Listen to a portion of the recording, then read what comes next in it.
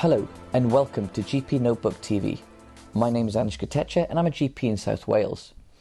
Today I thought I'd talk to you about the recent Public Health England information and guidance that came out regarding Guillain-Barré Syndrome following COVID-19 vaccination. And this sort of fairly hot off the press came out in August 2021. And as usual, what I thought I'd do is give you some sort of quick updates and bullet points and sort of take-home message that I feel are important for us in primary care. So firstly, just to jog our memories, you'll probably all remember that Guillain-Barré syndrome is a rare condition where our own body's immune system fights and damages nerve cells, leading to sensory and sort of motor disturbances.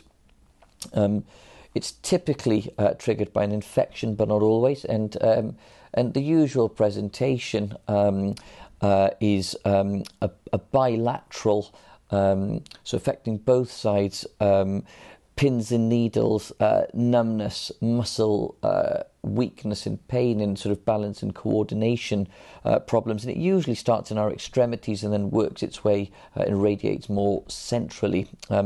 So just to put it into perspective, the incidence of this is 2 per 100,000 of the population per year. It's more common in men, and it's more common as we age as well.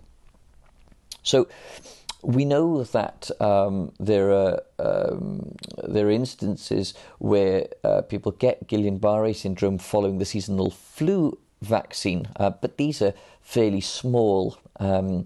And it's much worse having Guillain-Barré syndrome after the actual flu illness because the cases are more severe.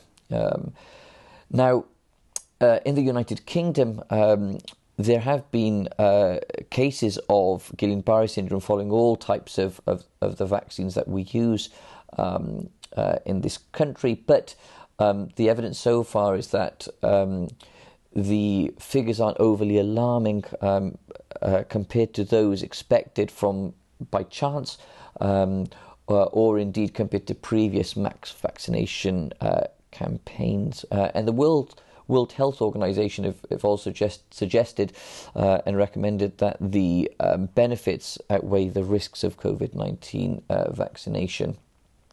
Now, so far, there's no actual causal link between COVID-19 vaccine and Guillain-Barré syndrome, although some USA data has suggested that there is an increased risk within 42 days of the Johnson & Johnson vaccine, but that, yes, has to be proven in the UK.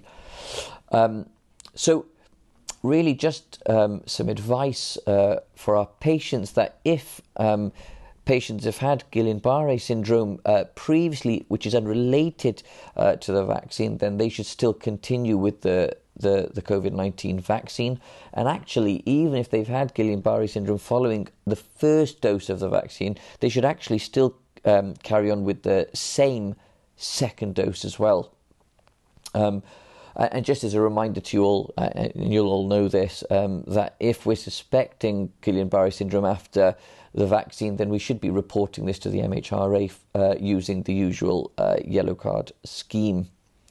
So really here, in summary, there's not yet been a causal link found between the COVID-19 vaccination and Guillain-Barré syndrome, and we should be advocating for our patients to have the full schedule of COVID-19 vaccine to prevent them from either getting the COVID-19 virus or certainly getting a milder form of the virus due to being vaccinated.